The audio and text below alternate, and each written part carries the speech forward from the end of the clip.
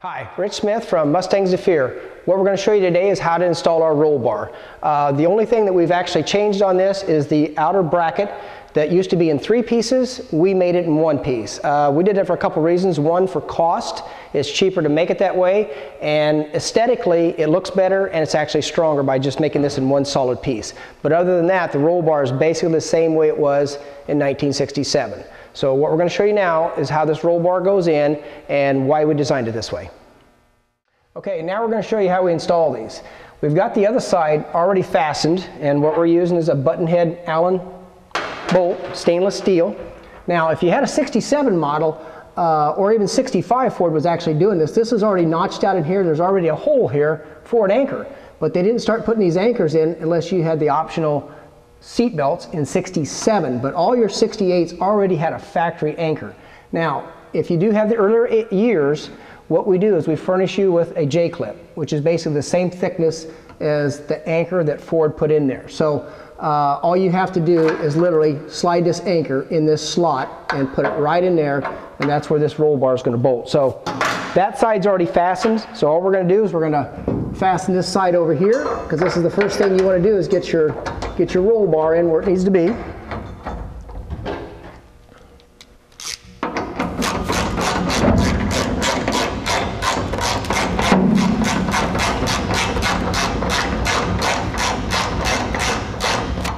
And really that's about all we need right there. Now what we're furnishing you with is a flat plate. This plate is going to get welded up on top of the torque box. So all you're going to do is get this plate basically where it needs to be, run this roll bar back. Now most of the time these roll bars are short enough that you probably don't have to cut them down, but sometimes you might have to. It can depend on the torque box, if the car's been wrecked or repaired or whatever, but otherwise just let the roll bar float back right where it needs to be, and then position your plate underneath it.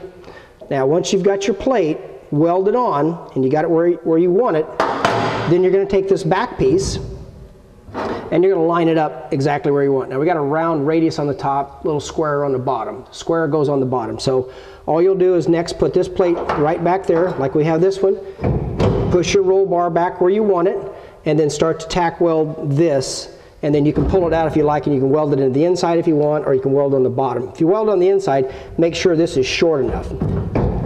Now once that's in and all that's been welded, then all you have left is your front plate, and the front plate's going to go right here, and what you need to do is line up your holes and then drill your holes to the roll bar, and we're furnishing you with the bolts that go through. So the reason why we actually done it this way is because this is before we actually came up with the 1-piece headliner.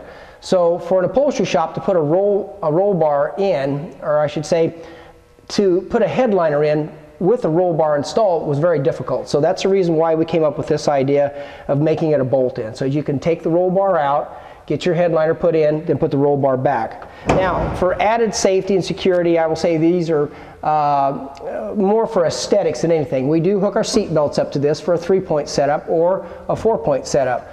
But to really strengthen these things and make them even more safe, I would suggest, if you want to, completely weld the roll bar in at the bottom and run a kicker tube off the back of this. The only downside of that is once the roll bar's in, it's in permanently and you're not going to take it out. This way you have the option of being able to move this thing in and out anytime you want. So basically that's about all there is to the roll bar, and thank you.